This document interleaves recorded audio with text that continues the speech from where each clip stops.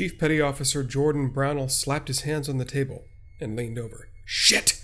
You're telling me these creatures can turn people into monsters?" I jumped in my chair, startled, and took a breath. I don't know.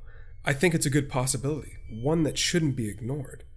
Natalie's grandmother, I still don't know her name, claimed that she was touched by one of the sea creatures. She changed, I said. The biology of the mermaids suggested, possibly, that it may have been human, or at the very least it's related to humans. Being part fish, that would probably exclude it from being a direct primate. "Do you think it was human to begin with?" Brownell asked. "I think so, but I can't be sure." I paused to stare at Brownell. He was imposing, but that facade was faltering. "Haven't you been listening? None of this makes any sense. I'm grasping at straws with these assumptions. For all we know, these creatures spawned by some twisted god of the deep. The rules of biology don't really apply anymore." "Do you have any other evidence to support your assumptions about the origin of these... what did you call them?" "Sunken ones," I whispered. "And yes, I do. It arrived with the rogue waves from the spire." We could do nothing, as wave after wave assaulted the ocean liberty. I wasn't scared of the waves, though. They could knock us around the ocean, tilt us, or even capsize us. It didn't matter. My fear came from that wriggling mass riding the rogue waves, lurking somewhere in the deep. The sea worm. Perhaps that name didn't fit. Maybe it was more Leviathan than worm, like the demon in Revelations. Thinking of the Bible at a time like this seemed foolish. I gave up on religion a long time ago, to the disdain of my father, the preacher. But, given the current circumstances, I couldn't help but reconsider the nature of our world. Biblical or not, we were facing something that should not be. I hunkered down on the bridge, behind a chair bolted to the floor. The ship's bow turned sharply as we attempted to cut through another wave. We lifted higher and higher, towards the crest, until we crashed down on the other side. How much could this massive cruise ship take? I'm not a structural engineer, but I know the hull had to be under a massive amount of stress being thrown about like this. I looked around the room. Things seemed a bit calmer, though not calm enough to attempt to get to my feet. And Lydia was still missing. "Captain," I said, "how long can we take this?" His face told me everything I needed to know. Not much longer. You could see the stress etched across his face, mirroring the strain mounting on the ship. "We need to think about abandoning the ship," he said. "In the lifeboats? That's insane. There's no way those little boats would withstand these waves," I said. "You're wrong, Doctor," Abad said. "They're capsule ships, completely submersible and self-righting.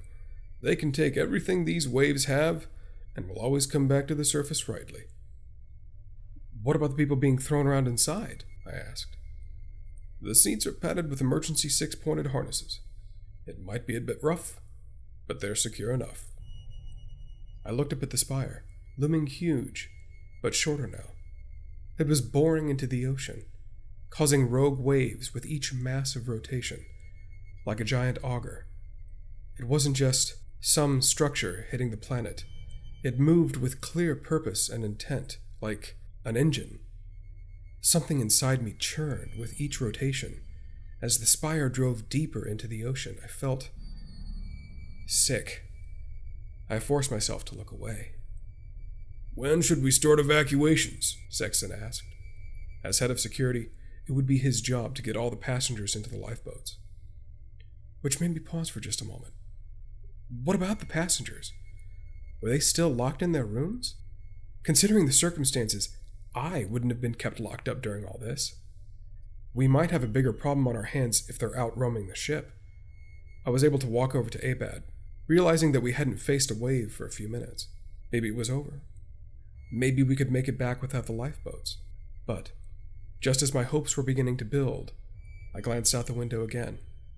I couldn't see the spire anymore. The horizon was pure blue and white, streaked with dark shadows. Only that blue and white was racing towards us. Another wave. Bigger, this time. Unimaginably bigger. I glanced at Abad, who was transfixed on the monster wave. Fear etched his face. The stoic sailor was terrified. The wave crashed into the ship, lifting us up sharply. The bow now pointed towards the sky. I hung onto the captain's chair, bolted to the floor. My legs dangled beneath me. I could see the crew plastered against the wall at my feet. People screamed as they lost their grip and fell down the length of the bridge. The ship was falling backwards, or at least felt like it was. We rose higher and higher towards the crest. The ship shook violently. I nearly lost my grip. I could hear the Ocean Liberty strain to keep her form. Deep groans bellowed from the belly of the ship until, snap! The hull buckled with a deafening boom. People screamed, jolted by the horror of the moment. The vibrations rattled the ship, and I lost my grip. I plummeted towards the wall beneath me, crashing into some of the crew. I cried out in pain and struggled to pick myself up. Sunlight shot through the windows, suddenly blinding us all, and then we plunged down the backside of the wave. I yelped as we fell. I knew this was my doom. We'd sink in a matter of seconds. Instead of coming to rest at the bottom, the ship rattled and screamed. It drove deeper into the ocean, popping back out and coming to rest on her side. I looked up at Captain Abad. He didn't have to say a word. We needed to abandon ship. "Sexton," Abad said, "you know what to do." Sexton pulled himself up by his lone arm on the console stand. He went to the intercom, pressed a few buttons on a laptop, and closed it. Klaxon alarms blared. The alarms quieted as Captain Abad's voice came on the PA. "Alert to all passengers and crew. We are abandoning ship. Follow the emergency signs and yellow lines to the emergency exits on the port side of the main deck. The starboard side is unavailable for emergency exit. Help any elderly, young, or disabled first. All crew at ready stations prepare to count and assist passengers." The klaxons blared again, quieting every few cycles to repeat Captain Abad's message. "We have to go," Lydia said. I nearly shit myself and I jumped forward in shock. "Where the hell were you?" She pointed behind her at an open door. "There's seating with harnesses in there. I yelled at you to follow, but you completely ignored me." Captain Abad shook my hand, and then Lydia's. "You two are passengers here. You've done much for me, and I will never be able to repay you. I need you to get to the lifeboats with the other passengers." Lydia and I shared a glance between us, and looked back at Abad, puzzled. "Murray, I've never lost a ship before. This will be my first, and I intend to go down with her," he said. "Sexton, please escort Lydia and Micah to a lifeboat. It's the least we can do for our honored guests.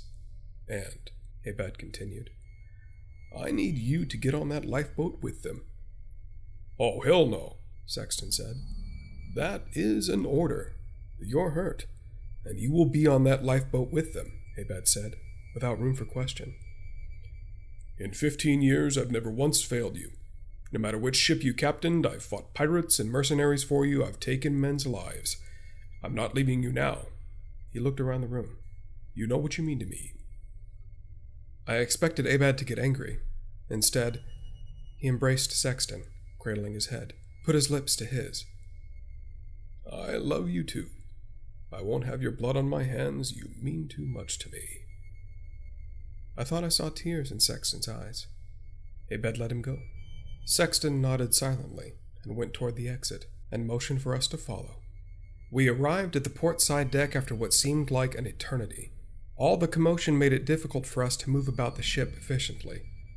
Not surprisingly, the well-organized crew was safely boarding a majority of the passengers into the cradled lifeboat capsules, despite the ship's extreme tilt.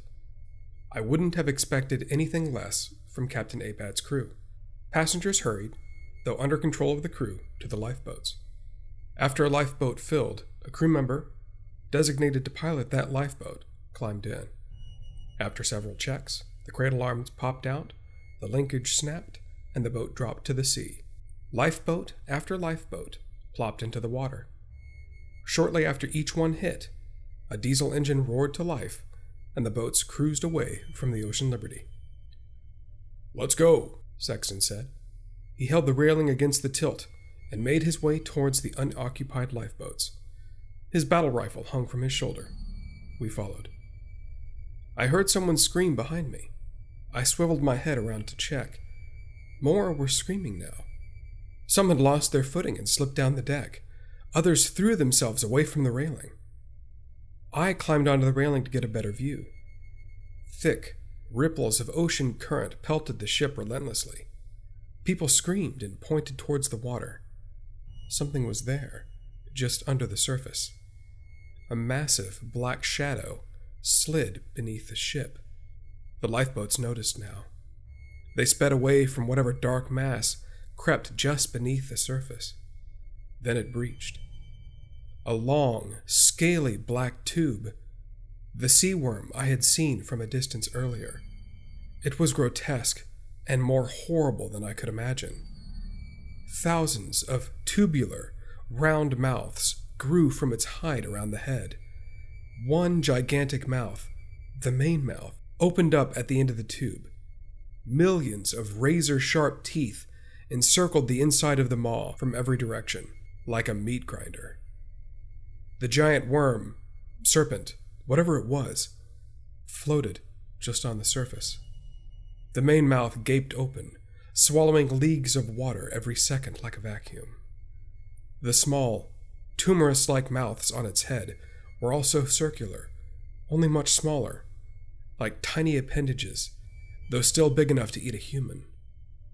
They snapped wildly at the passengers still on the ship, like they had a mind of their own, and each one was ravenous. Suddenly, the sea worm brought its head out of the water and smacked it down with a sickening boom on top of a lifeboat. People screamed and everyone panicked. The crew froze, and the passengers ran back inside the ship, trampling each other in the process. It was chaos. Sexton pulled the rifle to his shoulder with one good arm. He leaned against the railing and steadied the handguard at the end of the rifle on his stump. But he didn't fire. We watched the horrific scene play out on the water. The lifeboat, which was about the size of a bus, was swallowed effortlessly by the creature. Pieces of the boat, bodies, and scraps of flesh were flung from its mouth, like a blender, as its teeth shredded its first meal. The water was a thick, red soup of flesh, boat, and bone. Those unfortunate to still be alive bobbed in the water, mutilated and screaming. Every move the huge worm made created torrents in the water, sucking the hopeless passengers back into its gaping mouth. "We have to go," Sexton yelled. "Back the other way." "Where?" I shouted desperately. "These are the only lifeboats we can use." Sexton pointed to the water with his rifle. "Look at that!" They seemed to appear from under the sea worm. Hundreds of them. Fish-like humanoids swimming through the water, cutting right through the torrents and flows caused by the sea creature, as if they were swimming in a calm pool. They clambered aboard the lifeboats not taken down by the sea worm. I watched in horror.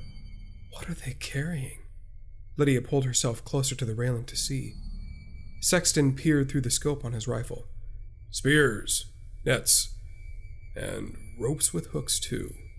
Scurrying onto the lifeboats, the mer creatures stabbed and tore at the capsule's top until they opened a hole big enough to dive into.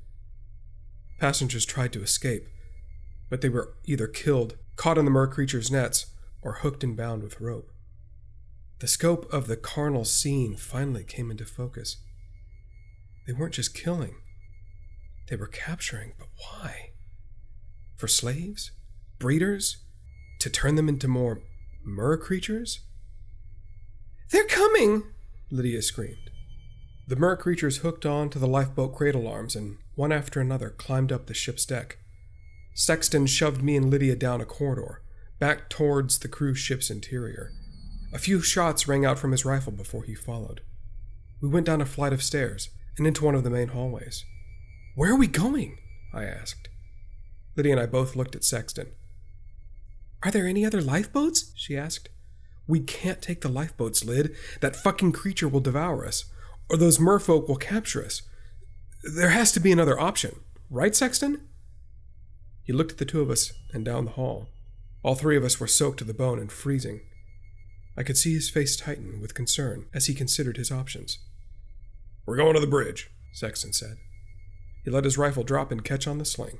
He pulled his sidearm, a sleek-looking polymer pistol. He handed it to me along with 4 magazines. "It's loaded and ready. Point and shoot." We ran down the hall and up a flight of stairs towards the bridge. I heard it before I saw it. Several doors burst open behind us. Shouts and strange chattering of the merfolk erupted when they saw us. Sexton spun and fired. I turned to face the intruders. 3 massive, fish-like humanoids. Merfolk, carrying spears and hooks, rushed at us. Another shot rang out. Sexton caught the closest in the forehead. Inky blood splattered against the wall, and it crumbled to the ground. With a shaky hand, I brought the pistol up and aimed at the next. I pulled the trigger 3 times. Nothing. I didn't hit a thing. The 2 remaining creatures moved closer. Sexton took down the next with a burst of bullets to its chest. It crashed to the floor and spasmed wildly. The third was upon us, within arm's reach of Sexton. Its rusty, weathered spear stabbed ferociously at him. Sexton sidestepped, using his rifle to deflect the blow.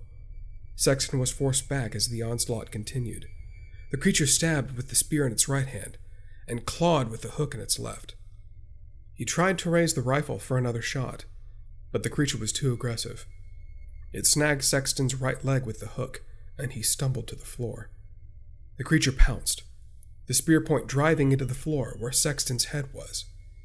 Both were shouting wildly as they toppled over each other on the floor. The commotion stopped. The creature had dropped its spear in the scuffle, but it had Sexton by the throat. Sexton's arm and stump wailed against the creature's chest, but he was losing consciousness. I raised my pistol and took 2 clean shots. One penetrated the creature's shoulder, and the other hit the wall behind it. It reeled from the pain, but Sexton, in that moment, drew the knife from his belt, the same one I'd used to amputate his arm, and plunged it into the creature's skull from under its jaw. The creature's body went rigid. Sexton stabbed again and again, until it released its grip and fell to the ground dead, in a pool of obsidian black blood. I ran to Sexton and pulled the massive body off of him. "Are you okay?" I asked. His lips parted into a small, bitter smirk. "That was fun," he said, coughing. I pulled Sexton to his feet. He struggled to stand and winced from pain. I noticed a large gash on his leg from the hook. It was pretty bad, but not too serious. "Can you walk?" I asked. Sexton nodded. "We need to go before more come. I don't want to do that again," he said. We reached the bridge several minutes later, luckily not confronting any more of the mer creatures. Captain Abad sat alone at the helmsman's seat, staring out the window. He must have heard us coming, but he just sat there, silently. The ship had sunk further at this point. Sexton climbed up to him against the tilt. "Captain," he started. "They're all dying, aren't they?" Captain Abad asked. "There's nothing you can do. There's nothing anyone can do," Sexton said. "We're facing monsters from the sea." There was a long pause. He didn't even bother to look at us. "I'm gonna die with my ship," Captain Abad said. "Save yourselves if you can." He leaned over the console and put his head into his hands. "Save ourselves? How do you suggest we do that?" I asked, pissed off that this seafaring captain had lost his will to fight. He was supposed to be a man of the sea, courageous and tough. I marched up to him, grabbed him by the back of his shirt and pulled him to his feet. "Face me!" He slowly turned around. His eyes were bloodshot from tears. I slapped him. "Wake up, man," I said. "I've studied my entire life in academia. God damn it, I know a lot, but you know ships and the ocean better than anyone I've ever met." I glanced at Sexton, who had taken a step forward, but I ignored him. If he was going to attack me for slapping Abad, then so be it. Captain, what do we do? He glanced from Lydia to Sexton, and finally his gaze fell on me. I don't know. He sunk into the captain's chair, defeated. He really didn't know. Not that I had had much hope to begin with, but still, the captain seemed like a glowing light in all this. A stalwart statue that stood hard against any disaster. But he wasn't. He was just a man, broken and crying. There had to be something. Even if there were some lifeboats on the port side of the ship, we couldn't get to them through the mer creatures. And if we could, the sea worm would eat us alive. My thoughts raced. What about the other side? The side under the water? Captain, you told me earlier that these lifeboat capsules were completely submersible, right? That they'd always come to the surface and right themselves? He glanced at me. Yes, he said. If we can get to the other side of the ship, could we still use those? It'd give us our best chance. He thought about it for a second. The cradle arms should still release underwater. We haven't acquired enough negative buoyancy that the water shouldn't have reached too far into the ship. The lower belly was sealed automatically by the ship's systems. He paused.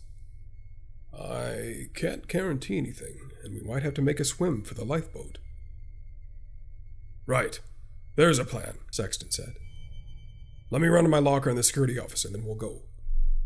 The security office was located just down the hall from the bridge, but Sexton had disappeared for 5 long minutes before he returned with a backpack, another rifle, and a fat, curved sword on his duty belt.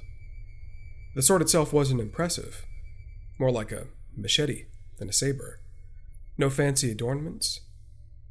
Some type of black, polymer, or plastic handle. A rough blade. Sexton handed the spare rifle to Captain Abad. His own rifle hung loose in the sling around his shoulder. He then disconnected the machete from his belt and gave it to Abad. The Somali blade, he said. I looked at him, wondering what he meant. The leader of a Somali pirate gang offered it to Captain Abad as a sign of surrender, but only after we killed the majority of his crew when they attacked a cargo ship we were running, Sexton said to me.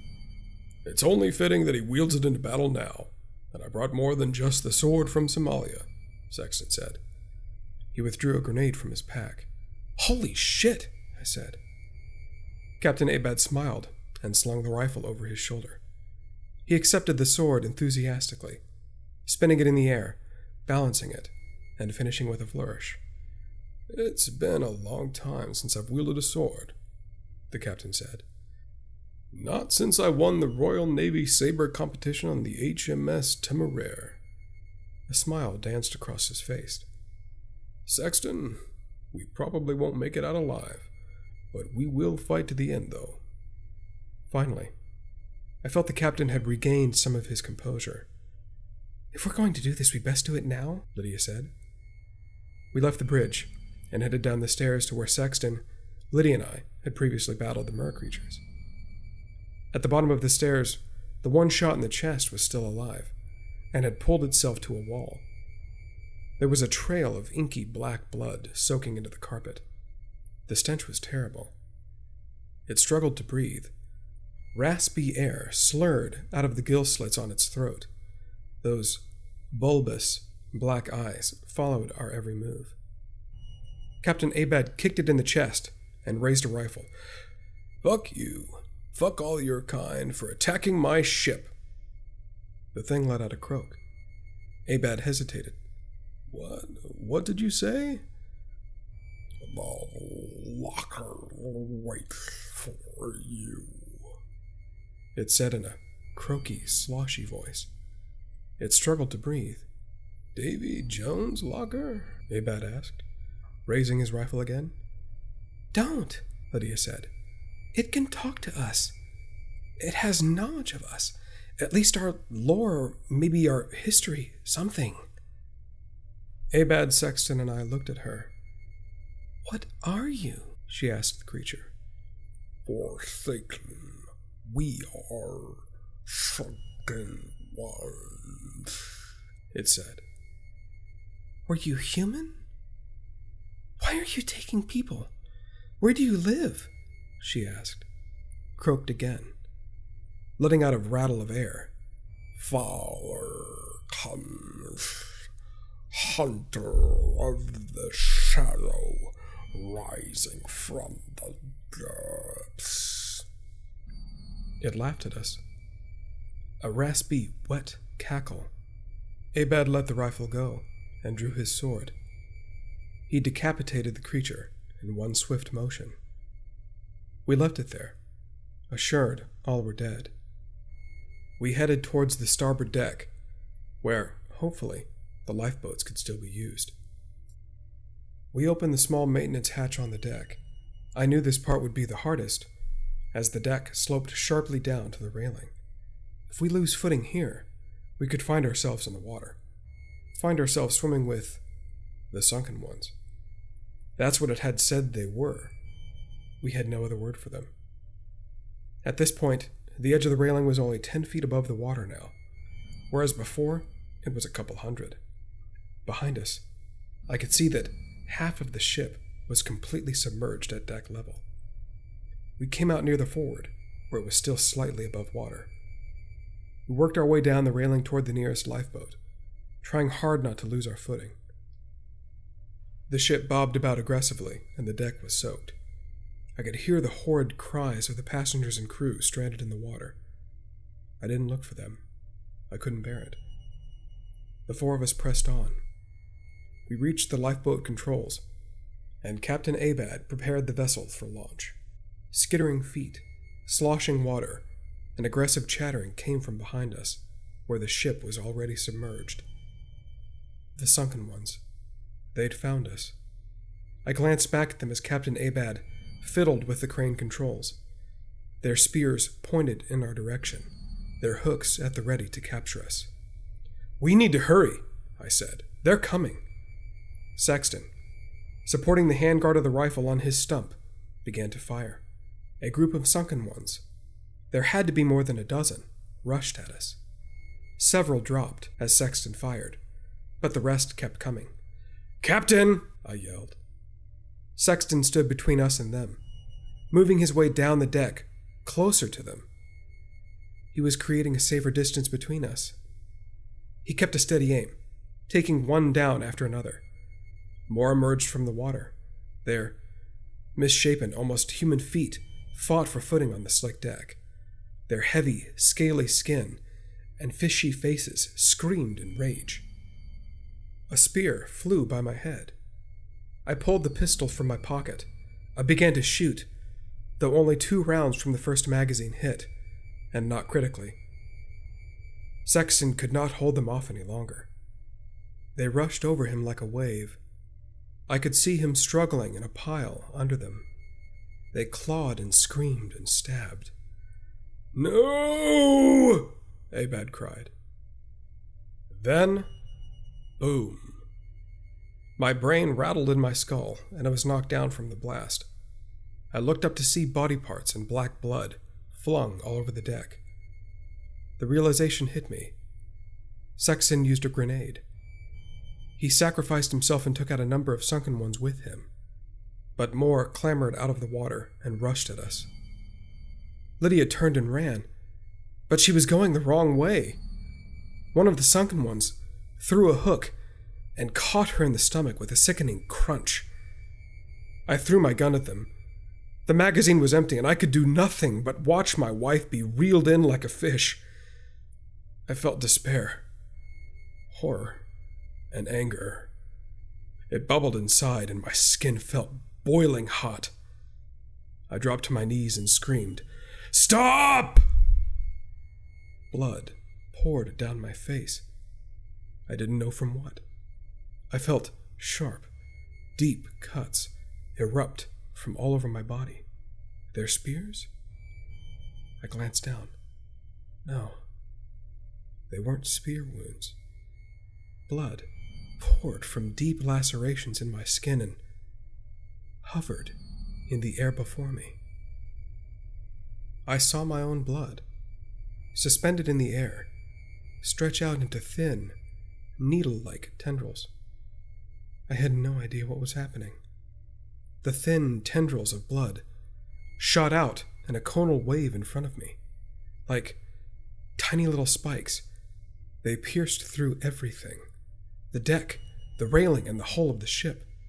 Nothing seemed to stop these spikes of blood erupting from my body. They pierced the sunken ones in 1,000 places, leaving their bodies in tatters. And they pierced through Lydia. Black blood sloshed on the deck, flowed down, and mingled with the ocean water. The fishy, misformed sunken ones all writhed on the deck in death throes. And my Lydia, my beloved wife, took her last breath, soaked in her own blood. The hook in her stomach hadn't killed her. I had, somehow. The blood, my blood. I didn't understand it at all. It had spilled from me. It had formed into actual objects and stabbed through the sunken ones. But how? The wounds on my body began to close. I saw the red-ridged spiral scar on my forearm, a reminder of the virus I had survived nearly 5 years ago.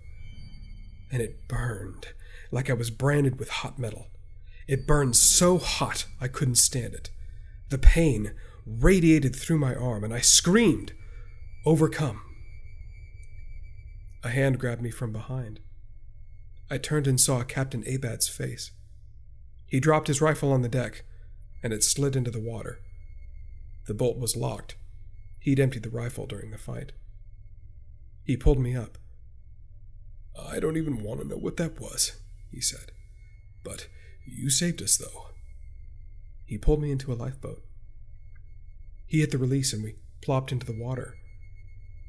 He piloted us away from the Ocean Liberty. But then, a scream erupted through the night. Louder than a tornado siren, louder than a jet engine.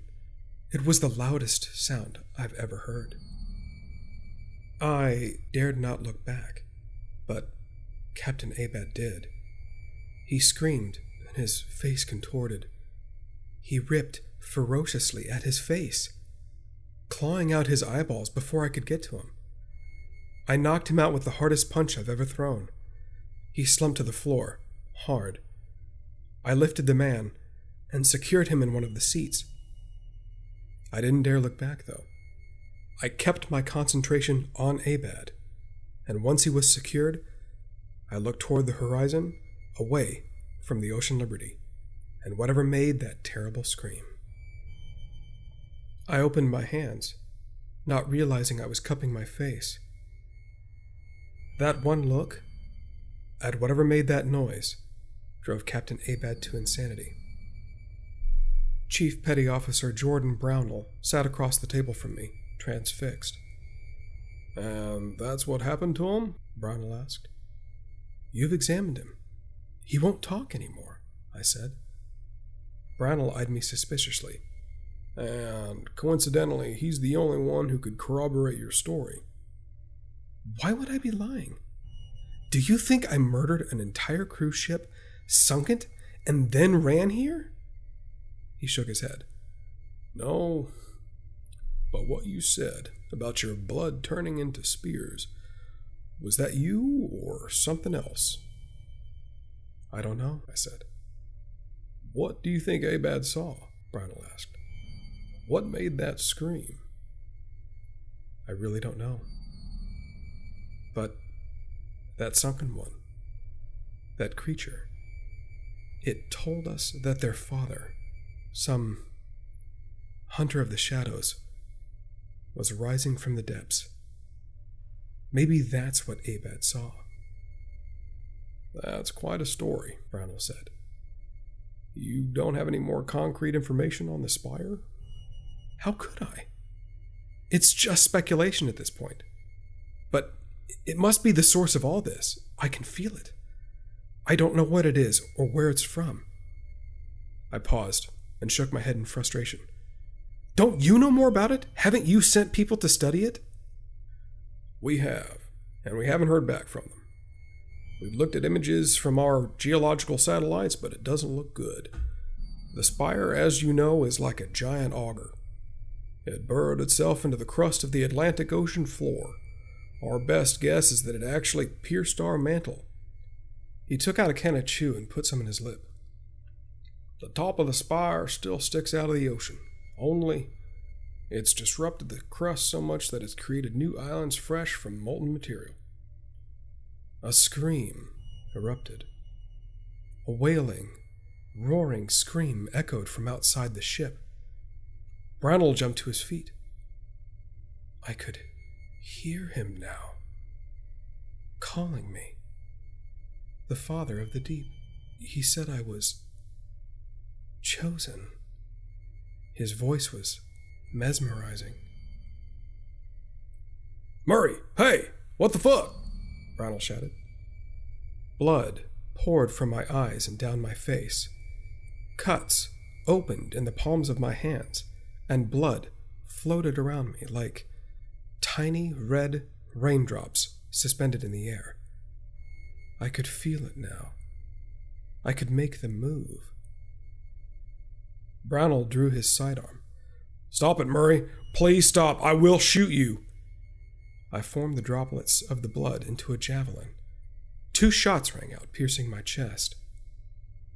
The blood didn't spatter, but instead floated in the air around me. The wounds in my chest closed automatically, and I hurled the blood javelin through Brownell's chest, pinning him to the wall. The gun in his hand fell to the floor. He twitched in pain and gasped for air. You'll have to excuse me, sir, but I must be going. I grinned. The Father has called.